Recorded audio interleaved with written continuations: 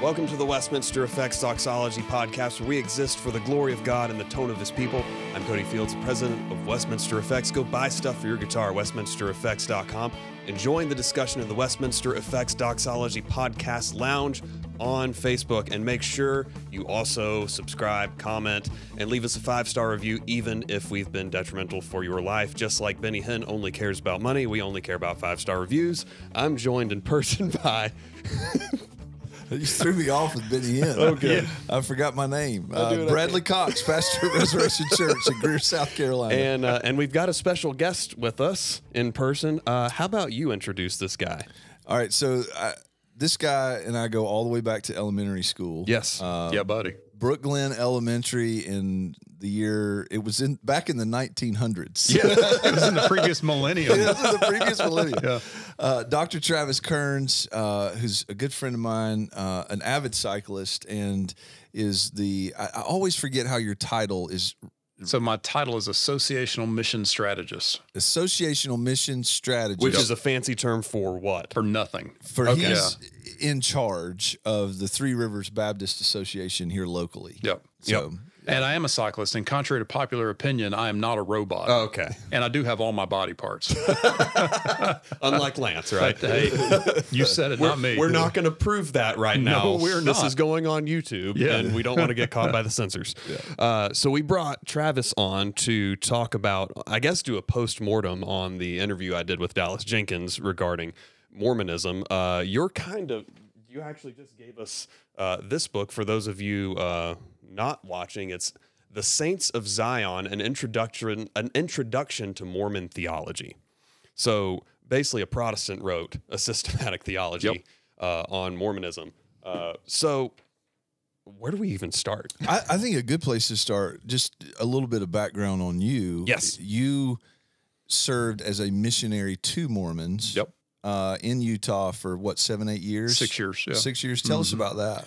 Yeah, so that all kind of has some precursor, and the precursor to all that is all of my academic work in undergraduate, master's, and doctoral level work was all focused on Mormonism. I started studying the church in January of 1996. When I say the church, I mean the LDS church, not the Christian church. So started studying the LDS church in January of 1996. If I took a Baptist history class, I wrote my paper on one particular area of Baptist history as it related to Mormons in that same time of history, or systematic theology, how do Mormons look at this?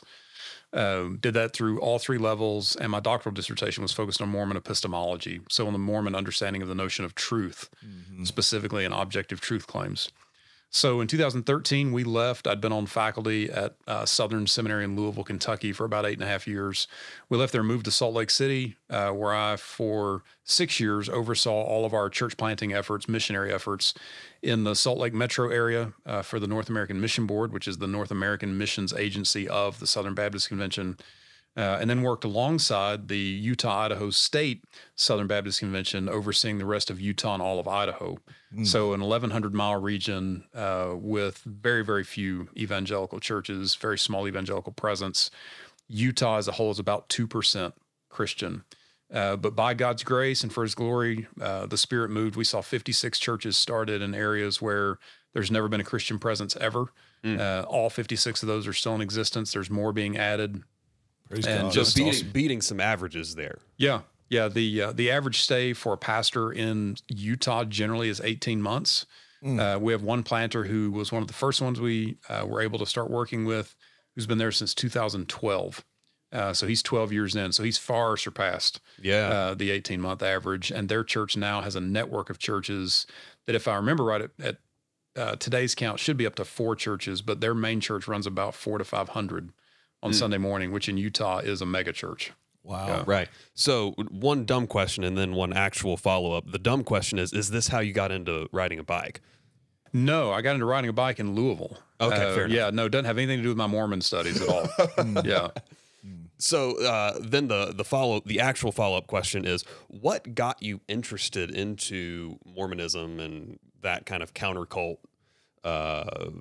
ministry, I guess you could call it? Yeah, so 2 things. When I was in middle school, every summer I would go to my grandmother's house and spend the day while my parents were working. And I remember a commercial coming on television. It's a guy riding a bike. This is kind of part of it, but it's a guy riding a bike down the street, and a Jeep drives past him and hits a puddle, and just water just explodes all over the cyclist. And then you cut to the next frame, and here's the Jeep on the side of the road with the hood up and smoke coming out, which is funny because I'm a Ford guy, and here's the Jeep on the side of the road, which is very appropriate. But the cyclist pulls over and stops to help him work on the engine, and it says, "This message brought to you by the Church of Jesus Christ of Latter-day Saints." So I thought, well, that's interesting. The guy looks like he's pretty friendly. And it said, "Call this number and we'll send you a Book of Mormon. It's more information about Jesus." Well, man, I'm going to call that. So I called the number. I got a Book of Mormon. Now, my grandmother was independent fundamentalist Baptist. So anything other than King James, she wouldn't let in her house. I can see where this is going. Yeah, much less a Book of Mormon. So I got it. I took it over after I got it to read it, and she made me sit on the front porch and read the Book of Mormon while I was over there. So read through it that summer when I was, I don't know, 9 or 10, 11 years old, something like that. Then fast forward to my time at North Greenville at undergraduate level. The first class I took in religion was Cults and World Religions course that was entitled, New Religious Movements and Minority Religions in America. In other words, cults. The first group we said was Mormonism, and I just fell in love with it. So when people ask me that question, it's the same answer. It's this commercial when I was in middle school that made me first call for a Book of Mormon and read it.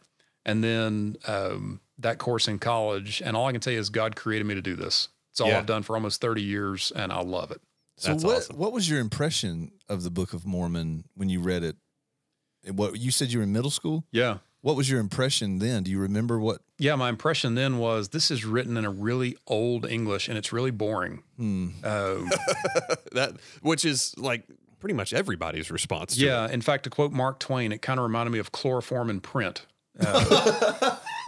That's what Twain said about the Book of Mormon. I got to remember that. Wow. He also said if you remove the phrase "and it came to pass," you would have a small pamphlet rather than an entire book. Wow. Now that's Twain, me quoting Twain. That's not me saying that, even though I often tell people if you need to go to sleep quickly, just pick up the Book of Mormon because the old English style will put you to sleep pretty fast. Wow. I didn't really have a religious response to it. It was more of just an inquisitive mind. Yeah. It didn't teach me anything about Jesus because it's not scriptural. The parts of the Book of Mormon that are orthodox are direct copies of the King James. In fact, about 60 to 70% is just a direct quote from the King James Bible that Joseph Smith put in there.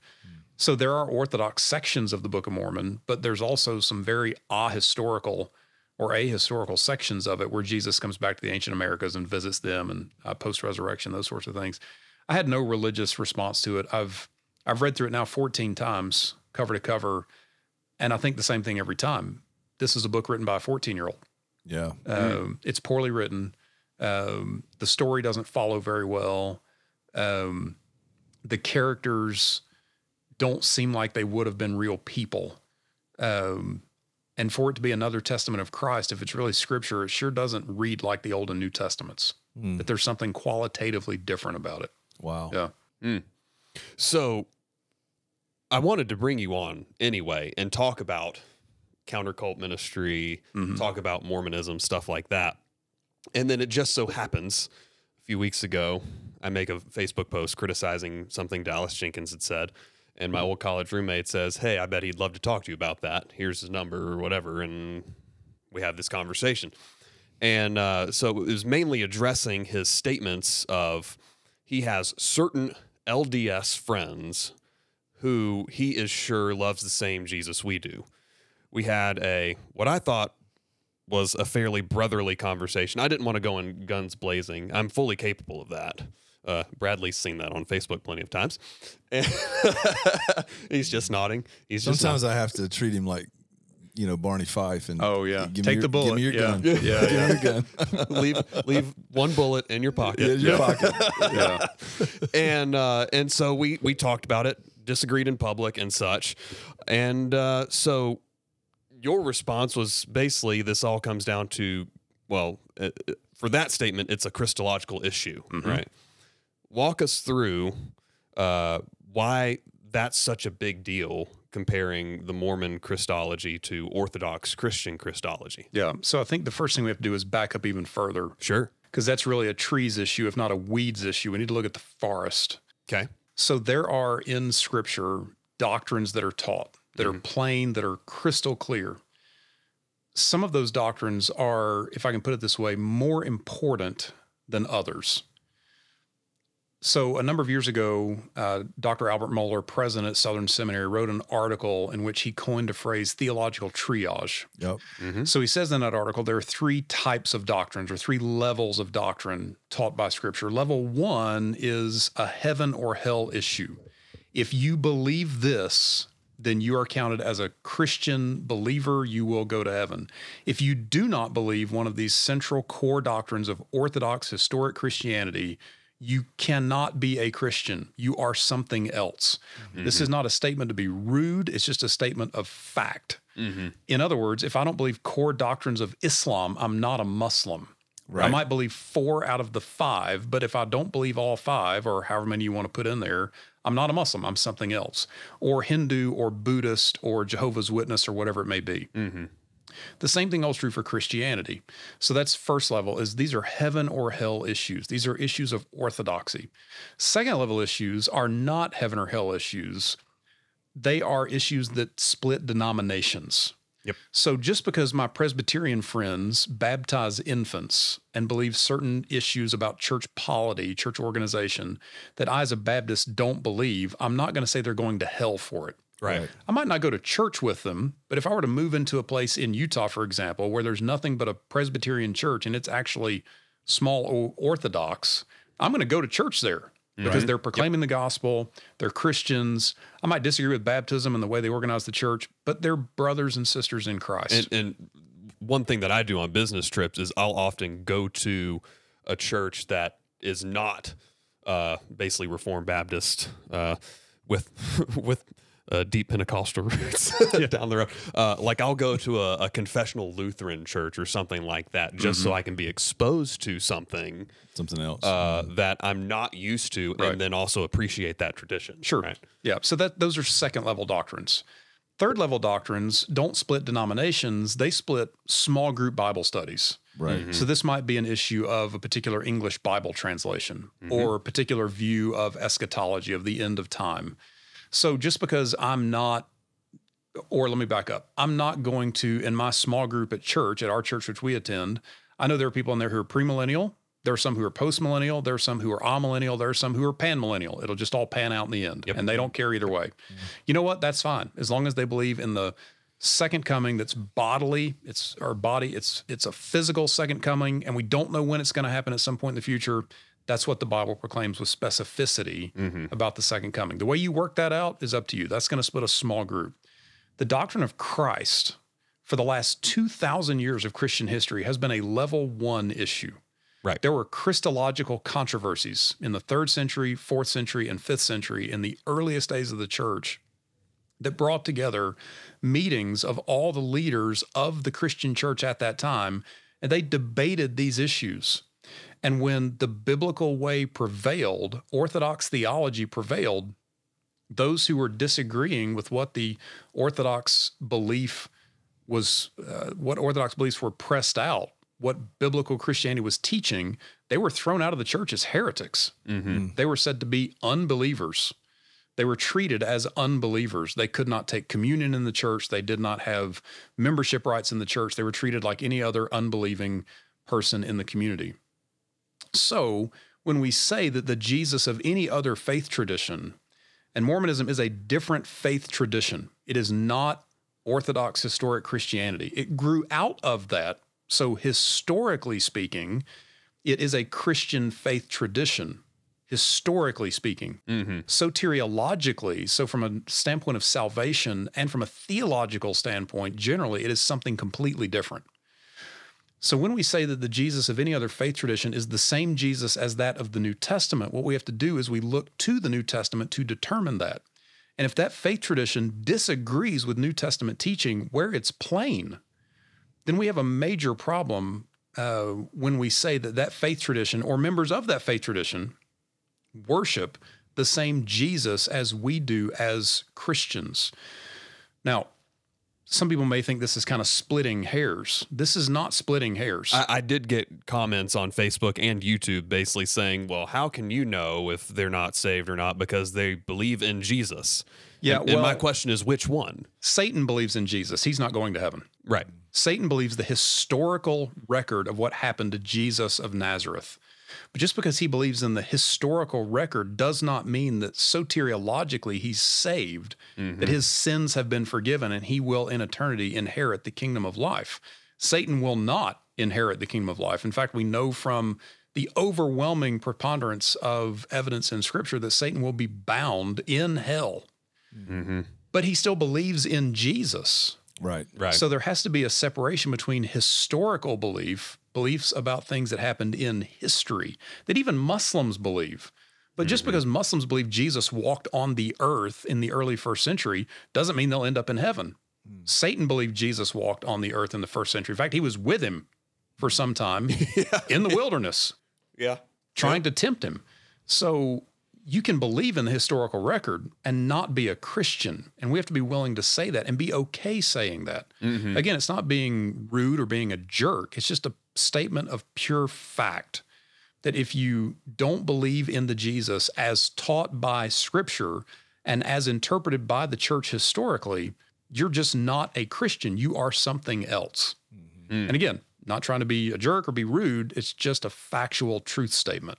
Right. Yeah. Can you just like, I don't know how concise you can make this, but just bullet point for the audience, the Jesus of Mormons and the Jesus of the New Testament. Like what are the key differences in Christology between the two?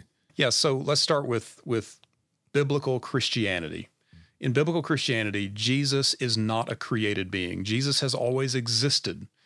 There's been no change in Christ from eternity past to the present into eternity future.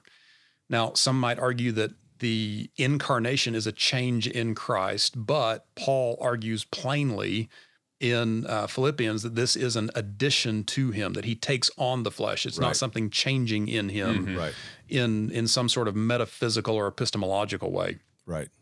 Jesus is the second member of the Trinity. God did not create him. In fact, if we were to look at John 3:16 and try to take the word begotten as created, we've misunderstood completely, at least in an ignorant way, at the worst in a duplicitous way, that word somehow means created and not unique. Yeah. Jesus is the unique Son of God. He's not the created Son of God. He's not at one point in the past God existed and then suddenly Jesus didn't, but now he does, or anything like that. He's the second member of the Trinity. He is fully God, and at the point of the incarnation, he is also fully human and remains that way to this day and will forever into the future, into eternity future. He came and lived on the earth for about 33 years, had a public ministry of about 3 years. We don't have exact dates for when that happened. He surely was not born on December 25th. He surely did not die on Easter Sunday because, Easter changes with the phases of the moon. So fairly certain Jesus didn't die based on the phase of the moon every year, and it changes.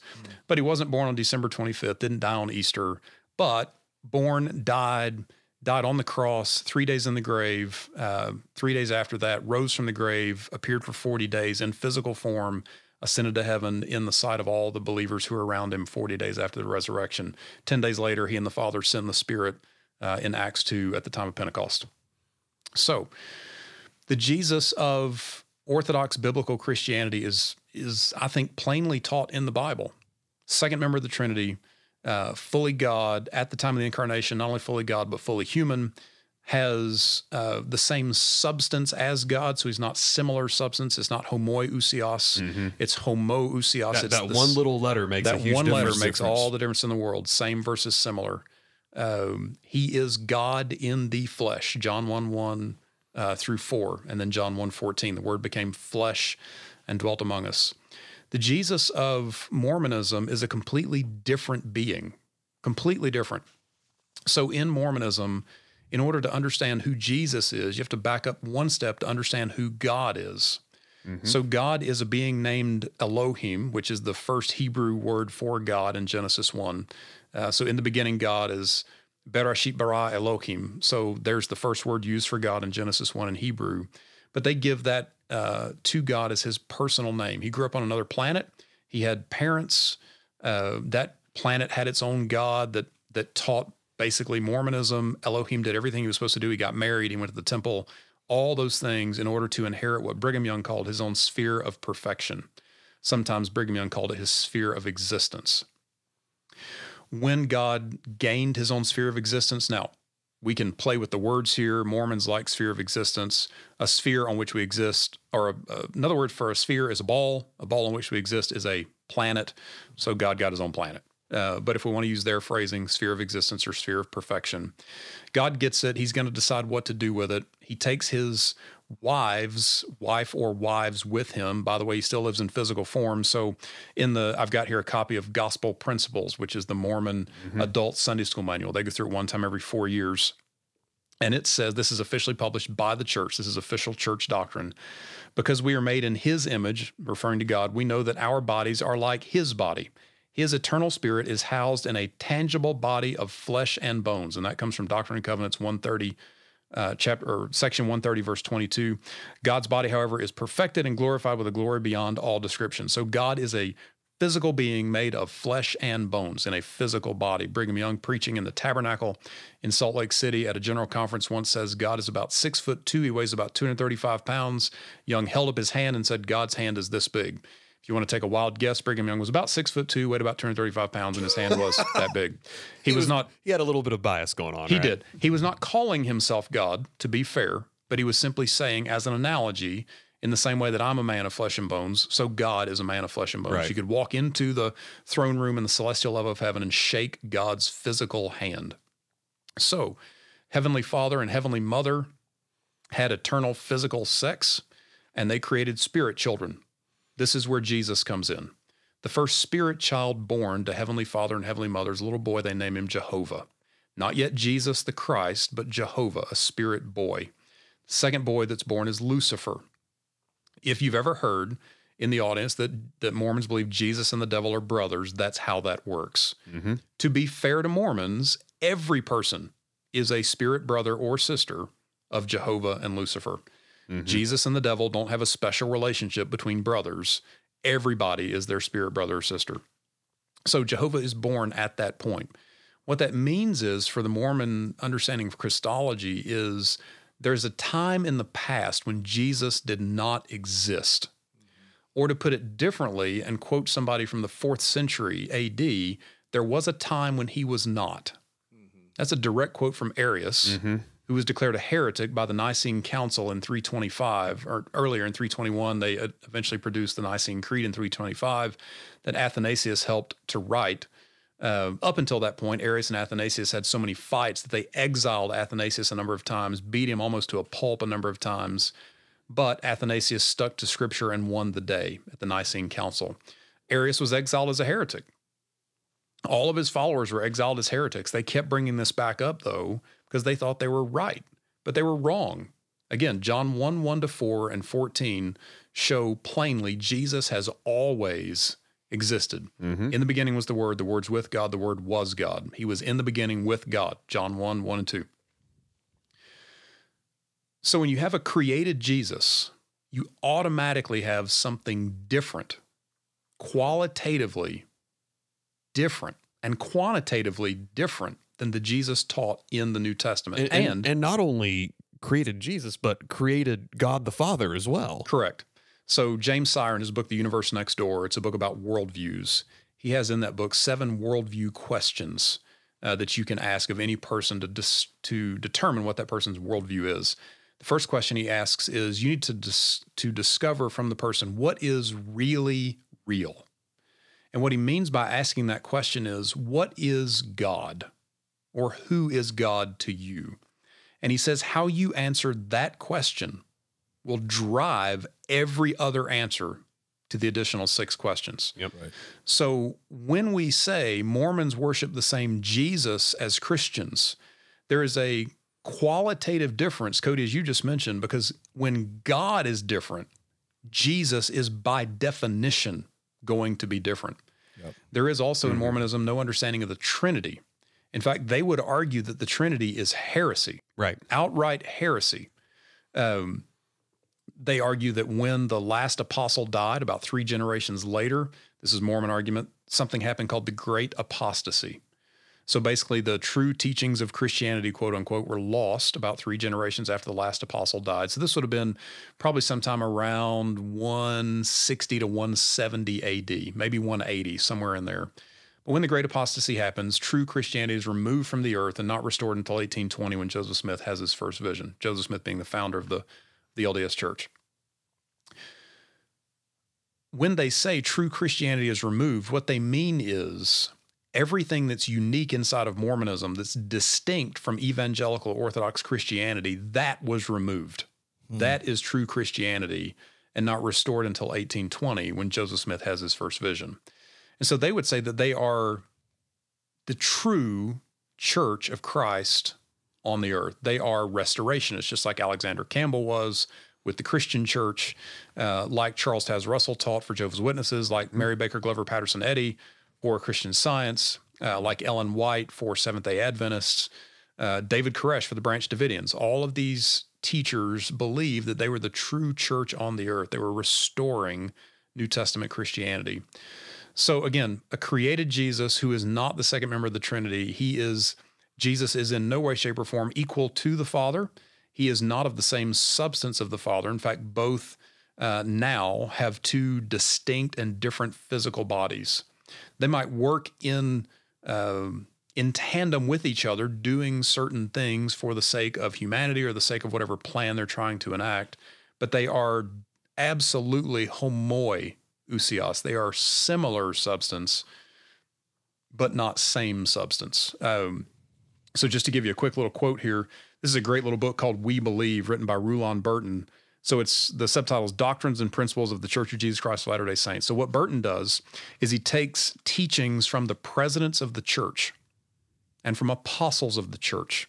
And we can talk about how they distinguish those things later if y'all want to. But he takes those teachings that were given at General Conference, which makes these scriptural revelation, and he just pulls them out by topic. So President Joseph F. Smith, who's the 6th president of the church. Joseph Smith is the 1st president. F. Smith is the 6th. Joseph Fielding Smith is the 10th. So Joseph F. Smith says this: among the spirit children of Elohim, the firstborn was and is Jehovah or Jesus Christ, to whom all others are juniors. So Jesus is, according to the president of the LDS Church, the 6th president, a created being. That makes Mormon Christology Arian, which historically, by every definition of the Christian church, heresy. Well, and you know, I think people, I think the Mormon church is probably the most dangerous and deadly cult out there because of the way the trappings around it on the surface seem like Christianity. I mean, my wife and I did our honeymoon in Park City, Utah. We flew in and out of Salt Lake, and on the way home, before we flew out of Salt Lake, we took the tour, like the dime tour, right, of the Mormon Tabernacle, and it just, everything about it looks like the Jesus we know. My wife follows some influencer on Instagram who was primarily focused on like home decor stuff. But she's a Mormon, and she's since shifted her Instagram content toward promoting the Mormon church. And a lot of her content of late sounds like Orthodox Christian teaching. But what you're talking about is the New Testament talks about the doctrines of, or the doctrines of Satan, or what's the word? Doctrines of demons. Doctrines of demons. Yep. Thank you. The doctrines of demons. And if you go to the Church of Satan's website, they don't really laud the worship of this spiritual entity. It's all self. It's humanism. Aggrandizing, yeah. It's humanism. And when you listen to him talk, what do you hear? You hear Christology dumbed down really to the level of humanism, humanistic thinking. It's the doctrine of demons.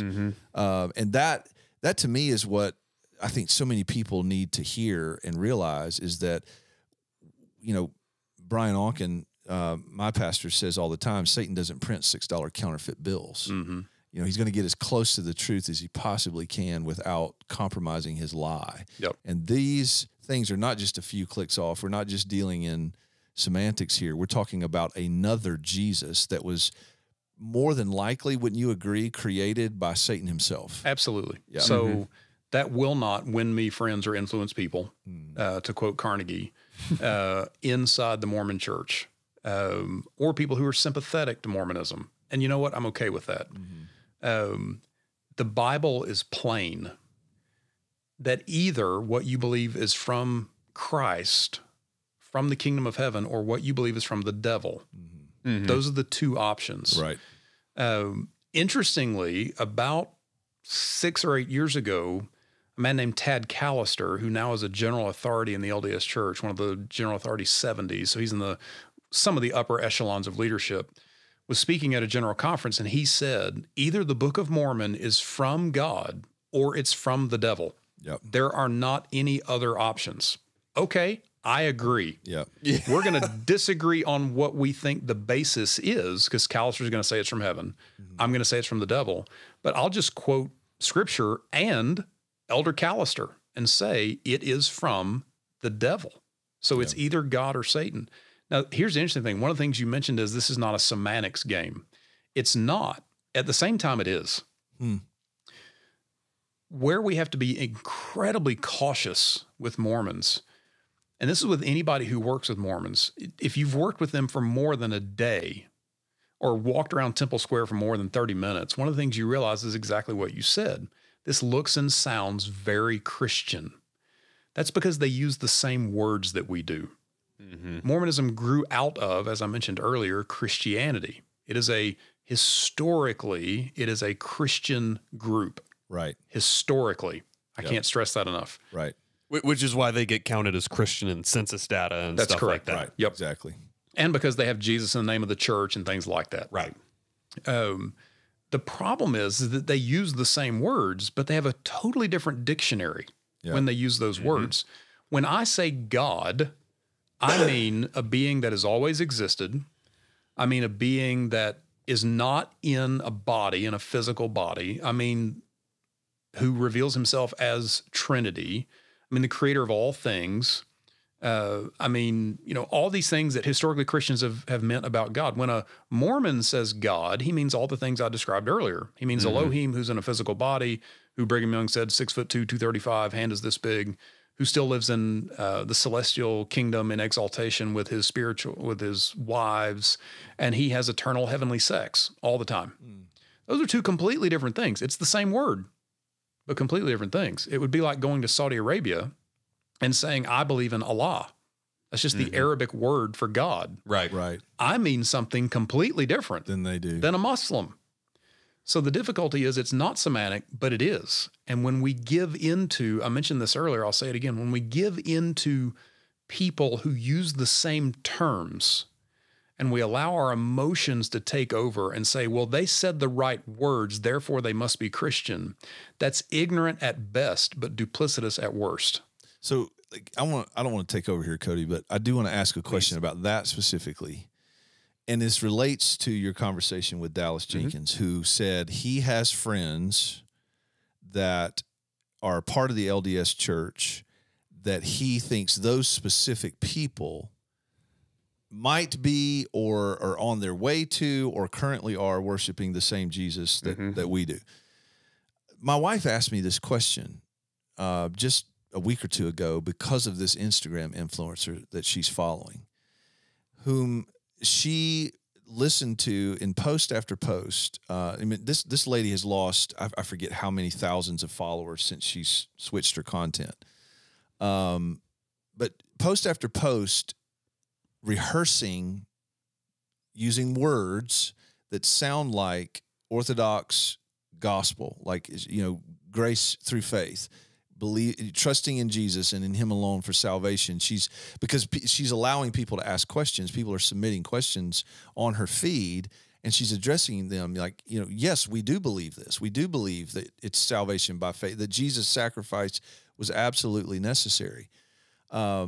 Interestingly enough, after Mary asked me this question, which I'm going to ask you, we had a discussion about it, and then about a week later, this lady starts quoting the Book of Mormon on her feed, and Mary goes, "Oh." So here was her question: my understanding, and correct me if I'm wrong, is that if you're a Mormon, if you're a garden variety Mormon, you may not necessarily know. You have to reach certain levels in order to be informed about. Well, no, not necessarily. So the average Mormon knows as much about Mormonism as the average Christian knows about Christianity.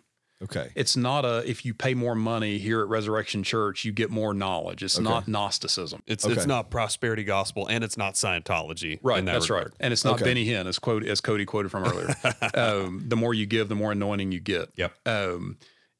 It's simply a matter of some people just aren't interested in studying their faith. And I use this example all the time. My grandmother in North Georgia, before she died, she was a Christian her entire life. She was probably a Christian from the time she was conceived, was Baptist from 9 months in the womb all the way until she died. Didn't care about how to work out the Trinity in her head, but she believed it. Yeah. Right. So and I think this was mentioned in the earlier podcast, Cody, there has to be Alvin Plantinga brings this up, philosopher at Notre Dame. He says there is a qualitative difference between cognitive assent, cognitive understanding, and cognitive denial. Mm-hmm. Right. You can believe something without understanding it. But if you deny it, you're in a whole different ballgame. Right. And so her question was, is it possible then because LDS church members read the canon of Scripture. They have the Book of Mormon too, but like this lady on this feed was just talking about reading the Bible. And that's about all she talked about for a while until she later started quoting the Book of Mormon.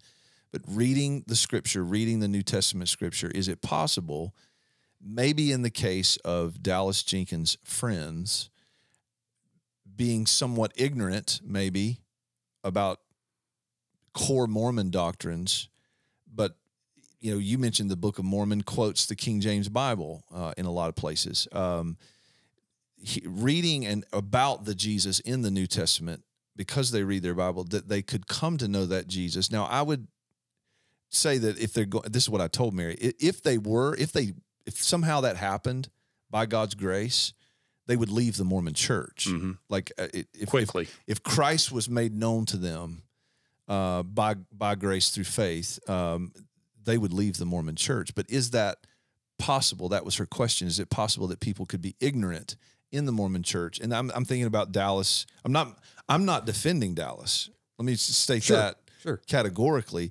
I'm just asking the question: is it possible? Kind of a best case scenario. Yes. Yep. So let me open up a whole can of worms here that I don't intend to open and follow down this path, but I'm going to open it anyway.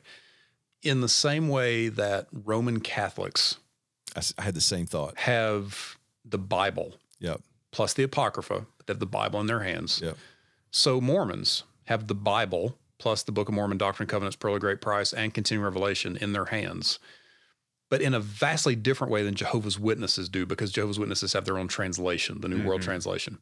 The Catholic canon, the Bible, the 66 books of the Bible, are not translated to make them theologically Roman Catholic. The King James in Mormonism is not translated differently to make it theologically Mormon.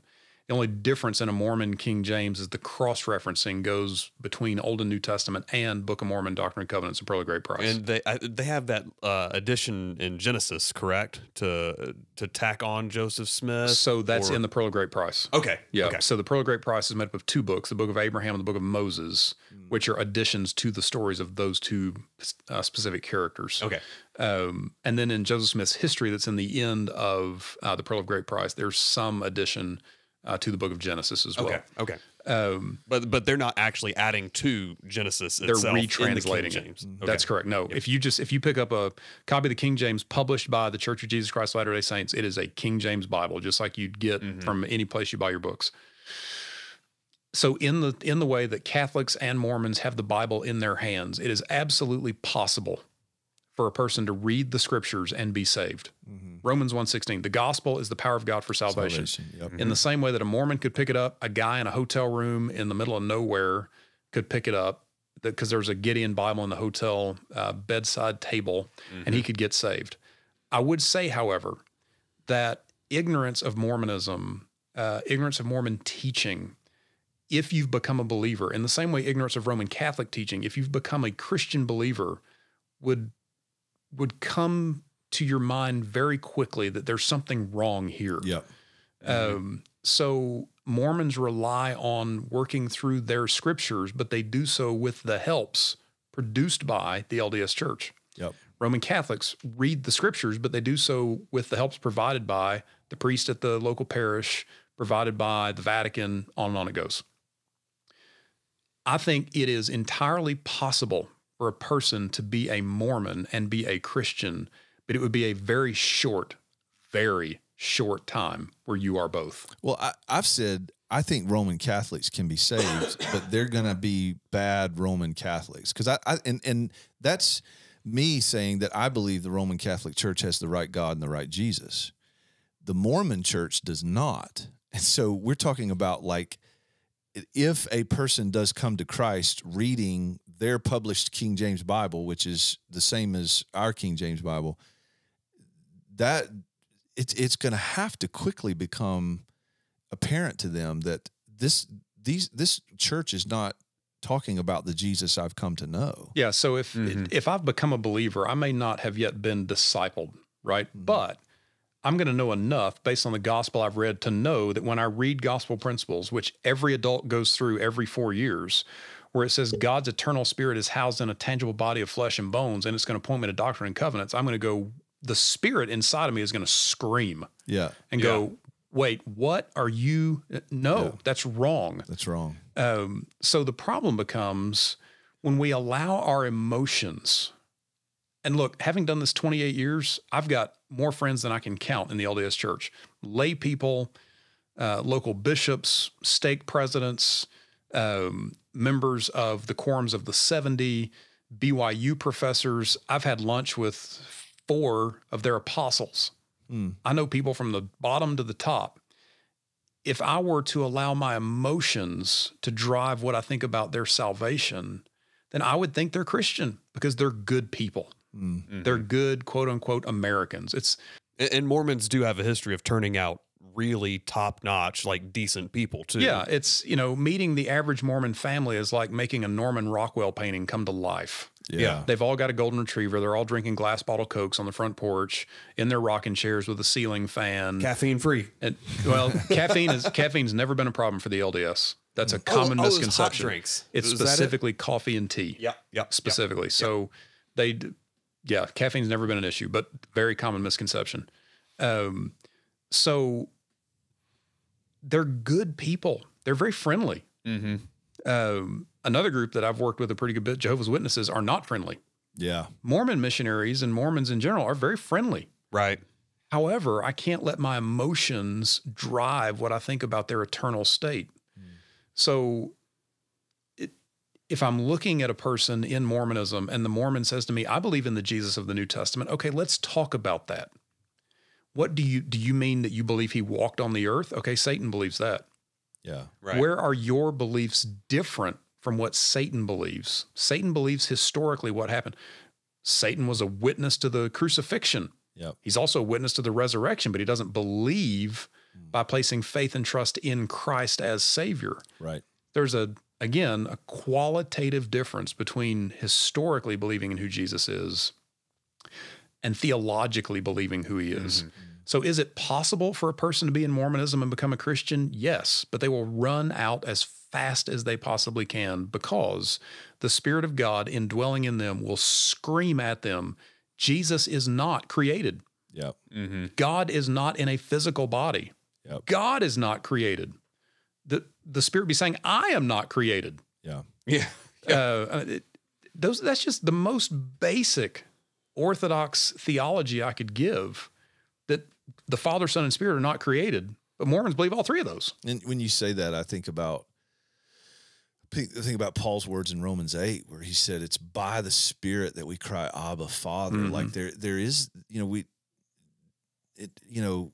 God help us not to think that this faith that we have is merely an intellectual thing, but there is a testimony of the person, of the Spirit that permanently indwells every believer. I mean, even when I listen to him rehearse these gospel New Testament truths about God and about Christ, I feel my spirit leap on the inside. Like, yes, amen. Right. Yeah. Mm-hmm. Right. This isn't just like dusty orthodoxy. No, and I think that's important for people to realize is that, yes, the New Testament, the Word of God, we're saved by the living and abiding Word. Like, we're saved through the living and abiding Word. If someone picks up a New Testament in a hotel, a Gideon or a Mormon or a Muslim, and they are by God's grace redeemed, I think you're right. I think there's going to be the testimony of the Holy Spirit in them that's going to cause them to run from something like the Mormon Church. Yeah, it's interesting to me that really the two main groups we really have debate over about this is Roman Catholicism and Mormonism. We don't debate this when it comes to Jehovah's Witnesses. Right. We don't debate this when it comes to Islam. Mm-hmm. If a Muslim, which he's told in the Quran to read the Injil, that's the Arabic word for the Gospels, if he reads the Gospels as the Quran so tells him to do, and he becomes a Christian, he's not going to the mosque on Fridays to pray. Right. He's not going to pray to Allah and say there's no God but Allah, Muhammad is his prophet. He's not. Yeah. Why don't we have that debate? It's interesting. It's because Roman Catholicism and Mormonism are so prevalent in America, and because we're just most times unwilling to say, I'm sorry, the Bible says what it says. It's plain and it's clear. You're not Christian. You're something else. Now, kind of back to, and I don't want to monopolize here, so y'all tell me if you want to go a different direction. Back to what you mentioned with this influencer on whatever social media platform it is. In the larger study of the sociology of religion, one of the things that new religious movements try to do is to become normalized in society. Mm-hmm. So, for example, Mormons were not normalized in American society until after World War II. Wow. Why? Because Mormons signed up and fought alongside of Baptists and Presbyterians and Anglicans and whoever else in the trenches in Western Europe. Yep. For 4 years during World War II. So those guys come back, the Christians come back, or the whatever other religious groups come back, and they say, hey, these Mormon guys are as American as apple pie. Mm-hmm. They're normal people just like we are. So our issue is that there's never a debate about something else. It's a debate specifically about Mormons and Roman Catholics. But when these groups are trying to normalize in American society and in culture generally, what they try to do is to associate themselves with a group that's already accepted in society. Well, what group is more accepted in American society than Christianity? Right. I don't mean accepted as everybody's Christian, but I mean is seen as normal. They're not the weirdos next door. You don't meet a Christian as a secular American and think, oh, he's in the basement every night with some candles in the shape of a pentagram sacrificing goats. Right. When you hear about a cult member, though, you think, oh, they might be in the basement with some candles in the shape of a pentagram. They might be sacrificing goats. So one of the things that these groups try to do is show solidarity with, or at least try to become synonymous with, groups that are already accepted. When Mormons came back from World War II and began to be more accepted, their language shifted. So with Joseph Smith, Brigham Young, Lorenzo Snow, earlier presidents of the church, you would get quotes like you get from Lorenzo Snow, as man is now, God once was, as God is now, man may be. What did he mean by that? It's called the Snow couplet. He meant that God was once a man and men can become a God. If you think that he thought anything different, just a few days later, he's on campus at BYU, walking around with the president of BYU, and he sees some children playing on the campus with marbles. And Lorenzo Snow looked at the president of BYU and he said, look, those little boys are preparing to become gods of their own planet by playing with those little small planets that are marbles. He meant a man can become a god because God was once a man.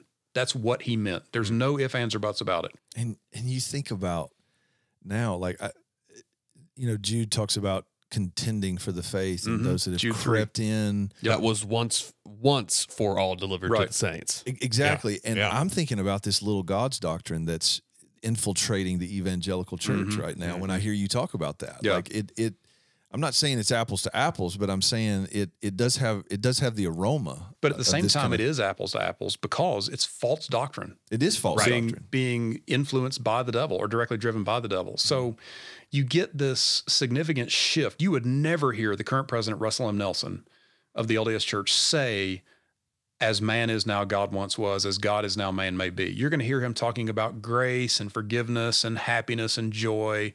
And that shift really happens post-World War II, but really pushes about 20 years ago. And it's specifically from a few BYU professors and one guy who was a BYU professor named Brad Wilcox, who is now in LDS Church leadership as a general authority. One of the current apostles, who's the acting president of the Quorum of the 12, named Jeffrey R. Holland, starts speaking about grace, the grace of Christ. Well, again, when we think of Christ, we think one thing. When he thinks of Christ, he thinks of another thing. Mm-hmm. Wilcox gave a BYU or a general conference address on grace that was just, I mean, it went viral in the Mormon world. A man who taught at BYU named Robert Millett. These men are part of a group that's commonly referred to in Mormon studies as Neo-Orthodox Mormonism.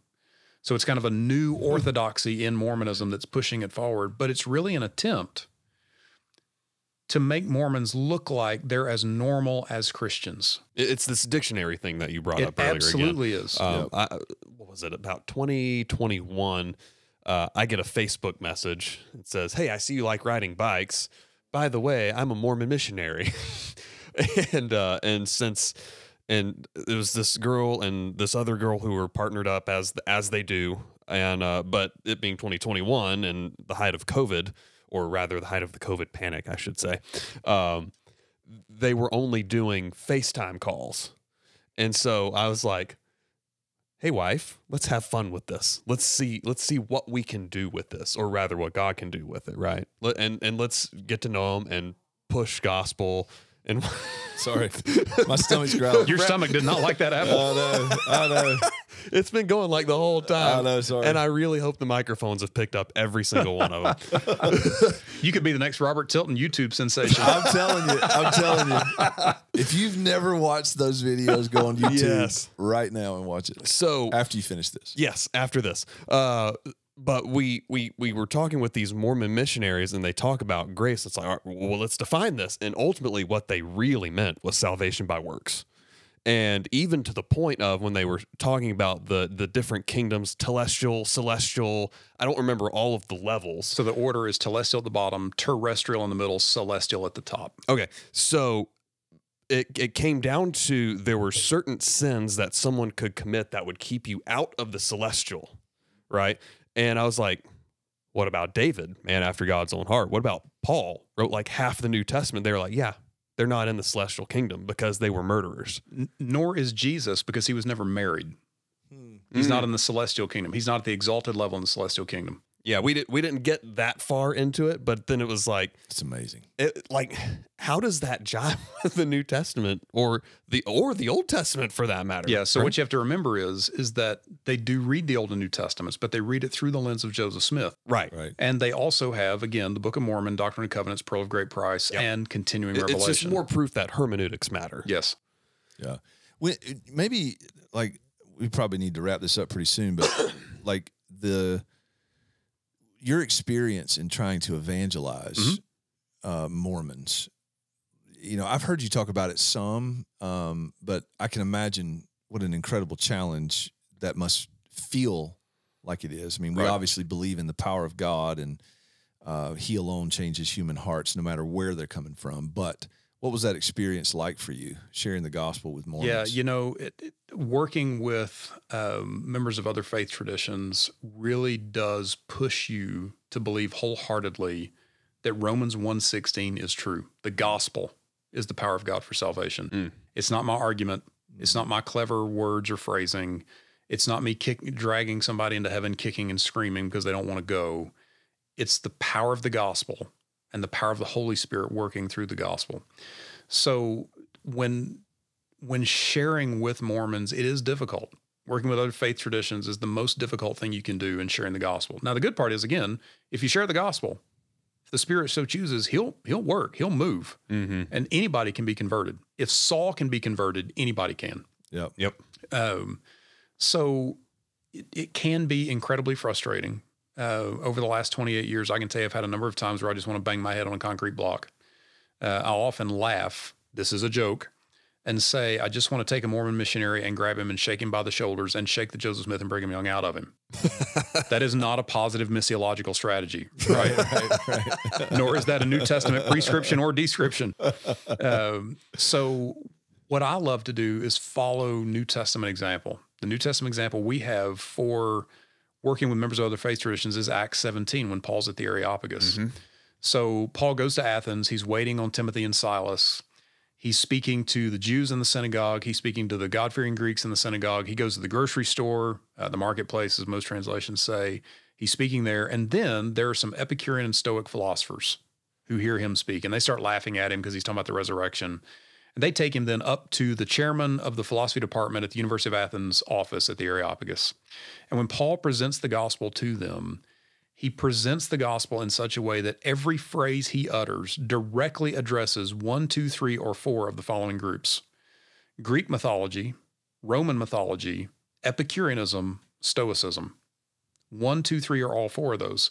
Paul, though, never says Zeus. He never says Diana. He never says Mercury. He never says Epicurus. He never says Zeno, the founder of Stoicism. But he addresses the gospel in such a way that it meets the particular needs, and those people hear exactly what they need to hear. I think John does this in the Gospel of John. We don't walk around saying Jesus is the Word. Right. Mm-hmm. John chose that word, though, because the pre-Socratic Greek philosophers were looking for one thing that unified the entire universe together. Their word for that was logos. Yep. So when John says ein arche ein halagos, in the beginning was the word, the philosophers go, yes. Yep. And the word was with God. Yes. And the word was God. Whoa, minds are blown. Yep. That's why he chooses that word, because he's addressing Christ to them in a way that they need to hear it. Paul does that at the Areopagus. So wow. What I would do when speaking with a Mormon is very simple. 2 of the main tenets in Mormonism are the priesthood and temples. We have to have a continuing priesthood, both the Aaronic and the Melchizedek priesthood, in order to gain and to receive blessings on the earth. The other is temples. So we have to have human mediators. We have to have buildings that are mediators, because in the temples, Mormons go through something called the endowment ceremonies. They also do baptism for the dead and weddings called sealings, both for the dead and the living. So we have to have these human mediators and physical mediators in buildings. So what I love to do is just ask a Mormon, hey, in the Old Testament, all the things that were mediators between humans and God were physical. We had Abraham, we had Moses, we had Joshua, we had David, we had these priests, we had the judges, we had the prophets, we had the kings. All these physical human beings were mediators between God and men. There were also physical laws that functioned as mediators between God and men. Food laws, Sabbath laws, sacrificial laws, all of these festivals and rites that we had to keep and do all the time. Yom Kippur, where the priest goes into the temple or the tabernacle once a year to atone for the sins of the people. But interestingly, in the New Testament, all those things remain, but they go from physical to spiritual. So we have a spiritual Sabbath in our Sabbath rest in Christ. We have spiritual food laws where God tells Paul, eat whatever you want, take and eat. There's no more worry about crossing between milk and meat, or not eating crustaceans, or not eating bacon, right? Mm-hmm. Praise the Lord for that. I'm thankful for the death of Jesus so I can have pulled pork and bacon. The blessings of the new covenant are, in fact, superior. Yes, they are. Yes. So we also no longer have a physical human as a mediator. We have 1 Timothy 2:5, one mediator between God and men, the man Christ Jesus. Hebrews 1, we don't need another prophet, priest, and king, because Jesus is the final prophet, priest, and king. We don't need physical temples anymore, because we have a spiritual great high priest in the spiritual temple in heaven in the throne room. So if we don't need physical things because we have Christ, why then do you think you need a physical prophet in the leader of the LDS Church, along with his 2 counselors and the quorum of the 12 apostles? Those men make up a group of 15 that are referred to as prophets, seers, and revelators. Why do you need a physical mediator in those prophets who make up the church? Why do you need a physical building? Jesus is the answer to everything you need. Not your Jesus that's created, but the Jesus of the New Testament. Let me tell you about him. Wow. Now, here's the thing. Mormonism is not primarily a theological system. Mormonism primarily is a sociological, cultural structure. Wow. So when I say those things to a Mormon, the Mormon hears, you just told me my parents lied to me. You just told me my grandparents lied to me. Or you just told me my grandparents are in hell. Yeah. Because they believed in the wrong Christ and they were doing things the wrong way. We have to be willing to say, you know what? The Bible doesn't say it'll be easy. The Bible just tells us what is true. Wow. What's true is you can worship Jesus or you can worship something and call it Jesus, but I'm not going to go out to my truck and call it an apple and try to eat it. Just because I call it something doesn't mean that's what it is. Yeah. So yeah, it's very simple. We don't need these physical things anymore because we have the one mediator between God and man, or men, the man, Christ Jesus, 1 Timothy 2:5. And then because I'm a believer in the power of Scripture, I walk through the Romans road. Romans 3:23, Romans 6:23, Romans 5:8, Romans 10:9 and 10, and let the power of the gospel do the work through the influence of the Holy Spirit. Yeah. And that's fascinating. That's awesome. You got anything else? No. I had another question, but I think we should just leave it there. We should do this again. Up to y'all? Yeah, Should do this absolutely. again. Where can people find you, your book, and all that good stuff? Yeah, so the book is available anywhere you buy books. So it's The Saints of Zion, published in 2018. I will say that this is not a shameless plug for me to get a paycheck from the publishing company. Every dime that we've ever received from any royalties from that book have all gone on to missionaries in Salt Lake City. So if you buy the book and we get royalties from it, that will go on to help spread the gospel in Utah. Nice. Love that. So anywhere you buy books, you can buy that. Because I'm the leader at the Three Rivers Baptist Association, people can go to our website, threeriversba.org. My email address is on there. You're welcome to email me. If it's a nasty email, then it's going to be like VeggieTales. I'm going to get nasty letters, and I'm just going to throw those out. If it's a sincere question, I'm happy to talk about that further. Yep. Awesome. Well, Travis, thanks for coming on. You bet. Yeah, thank you, man. That's really good. Again, let's do it again. Definitely. Well, thanks for listening. Go love God, love your neighbor, make some music. We'll see you next time.